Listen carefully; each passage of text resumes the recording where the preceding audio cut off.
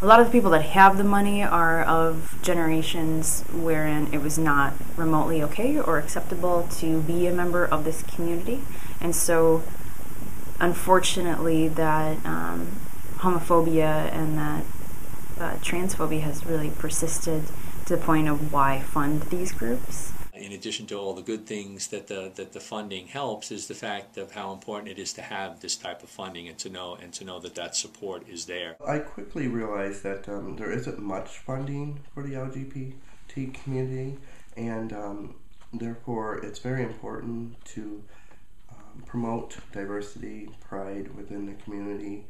I knew a lot of people who donated financially as well to the organization, and they all vouched for it, for New Harvest being a really beneficial organization for the community.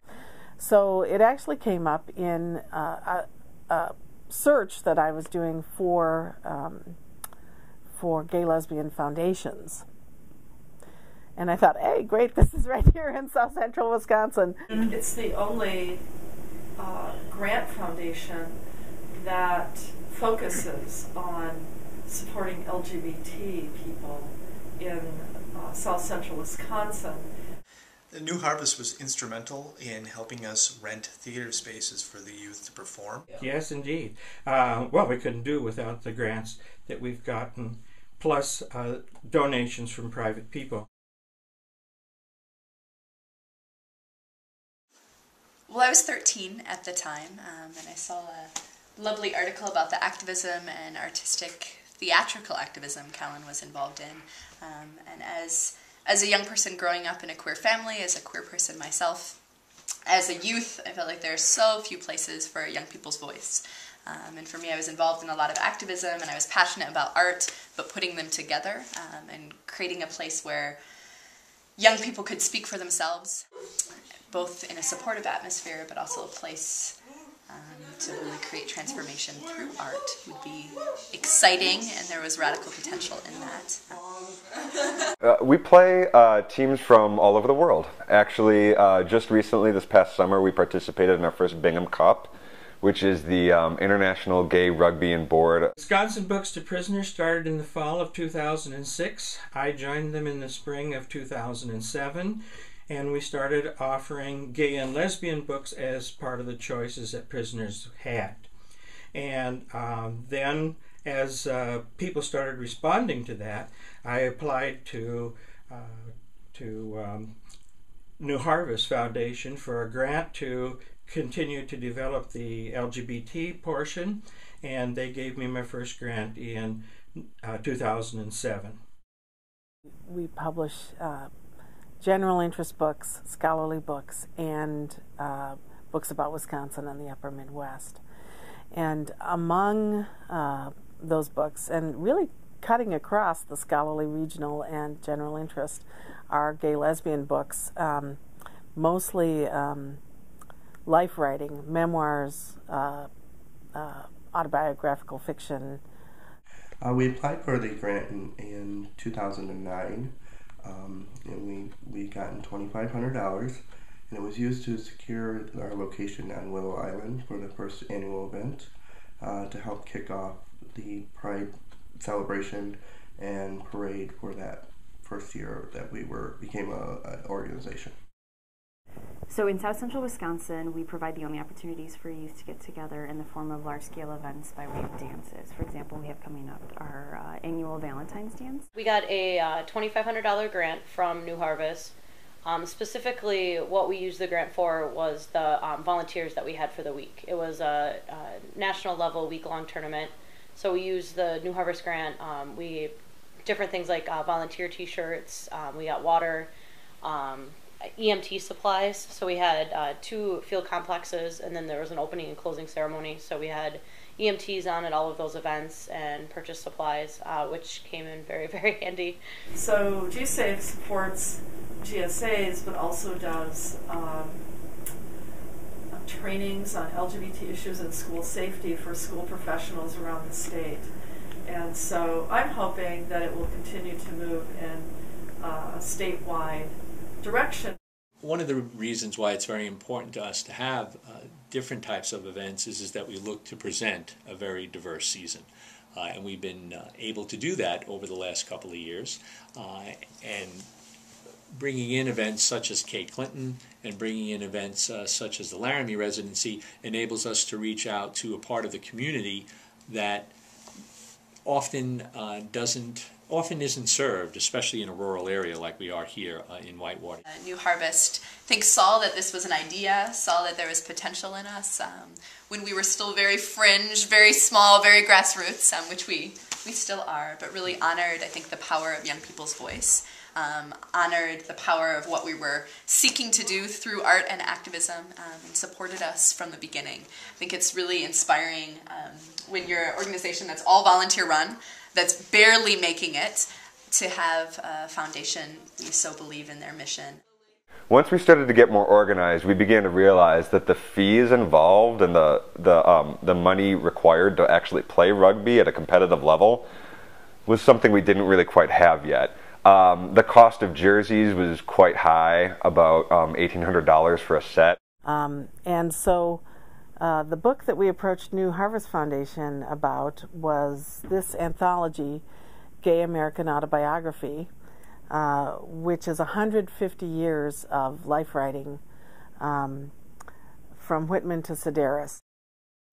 The tournament was huge with fans from town. It was really great to see. This has helped us to expand the programming that we provide in the terms of events throughout the year. It was an expensive, the Laramie Residency, because it was an event because it was the Tectonic Theater Project, which is the company that wrote the Laramie Project, as well as the epilogue 10 years later. And this was the first time that they were touring the two titles. And we actually were the only venue in the state of Wisconsin to have the Laramie Residency in on that tour.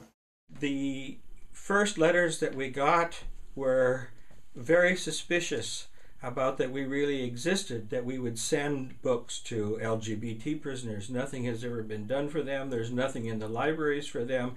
There is nothing positive about them in the prison experience at all. And so they said, what's the catch? What's the catch? And then when they found out that there wasn't a catch, then they started writing us. And our project has grown rapidly over the years. We probably would have been out on the street performing without New Harvest's help. It allowed us to get a venue that had actual working equipment and spaces for the kids to change without hanging sheets and curtains all over the place. Seriously, New Harvest really helped a number of times. We wanted to do a year-end performance that was larger, so we booked for a whole weekend. And they contributed to that and really helped that happen. And New Harvest really gave us the opportunity to have a larger platform for young people's voices and for the work we were doing, and also helped us create the ripple effect that has helped us stay around for 11 years and keep going. It's hard to distinguish it in terms of specific projects per se, because a lot of our funding that we've received from the New Harvest Foundation has largely gone into expanding or supplementing current programming that we have.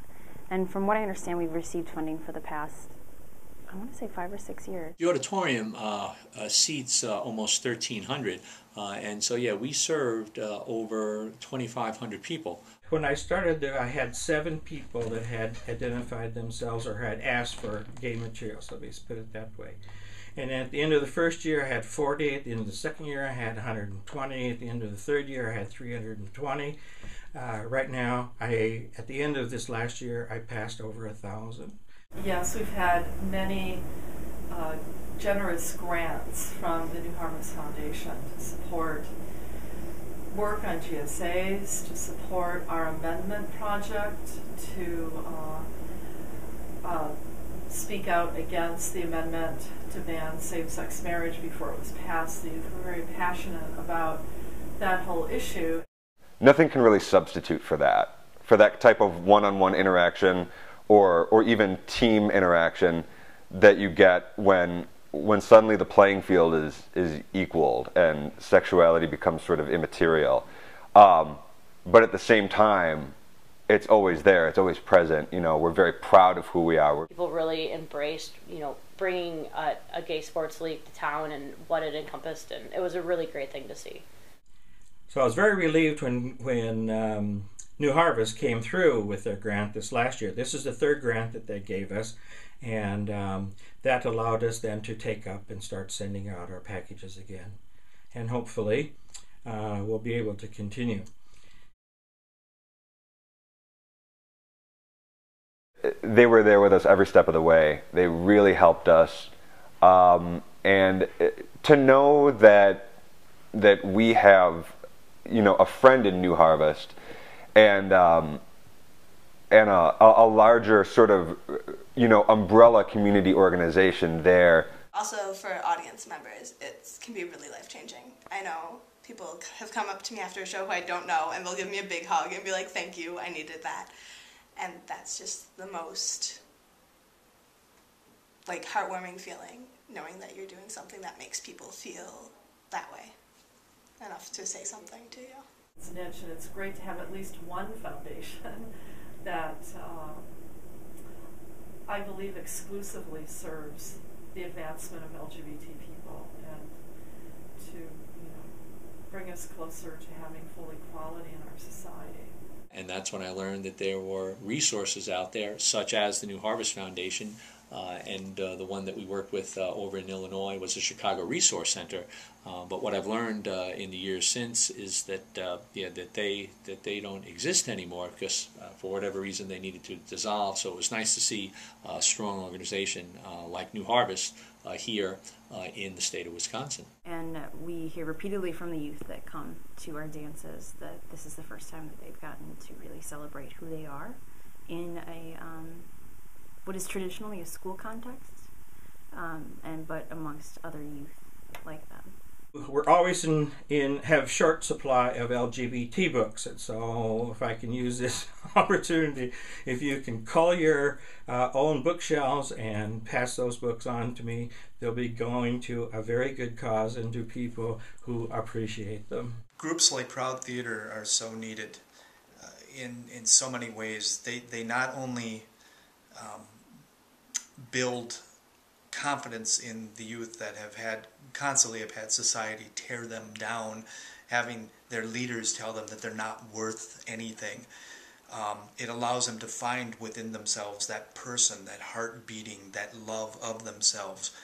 But it also helps create leaders of tomorrow. It helps these people realize their strengths, and we hope that by creating these leaders that they reach out as they get older to the youth and tell them you are loved, you are worth something, and don't ever let anybody tell you anything different. That's why Proud Theater. We feel like there's really no goal that we can set for ourselves that we won't be able to achieve, and it's only been because of New Harvest that we've been able to do this, truly.